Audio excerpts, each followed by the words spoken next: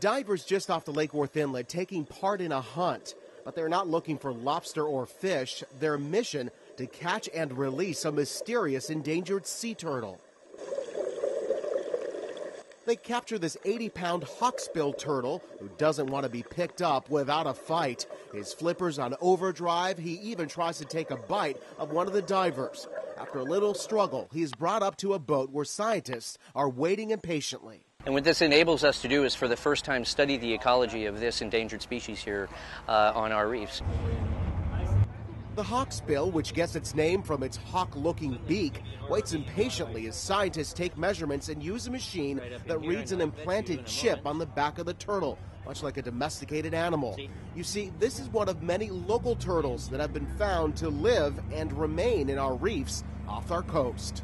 We know very little about them, and one of the mysteries is how they use our habitats and how they move about in the ocean. Larry Wood with the Palm Beach Zoo and members of the National Save the Sea Turtle Foundation then clean up its shell, spackle on some epoxy, and slap on a satellite transmitting device, which will allow them to track the hawksbill's direction, depth, and location year-round.